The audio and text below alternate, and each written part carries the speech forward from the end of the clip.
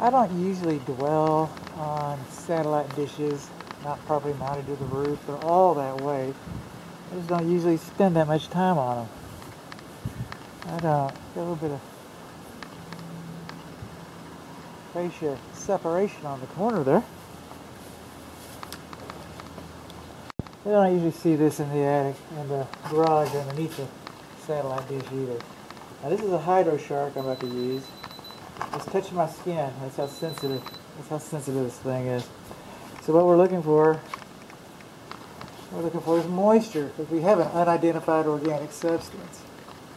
That's dry, that's dry, that's dry, that's dry, that's dry, that's dry,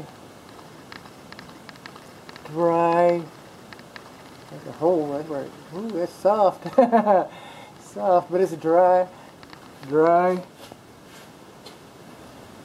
it's wet, it'd be something like that. But it didn't.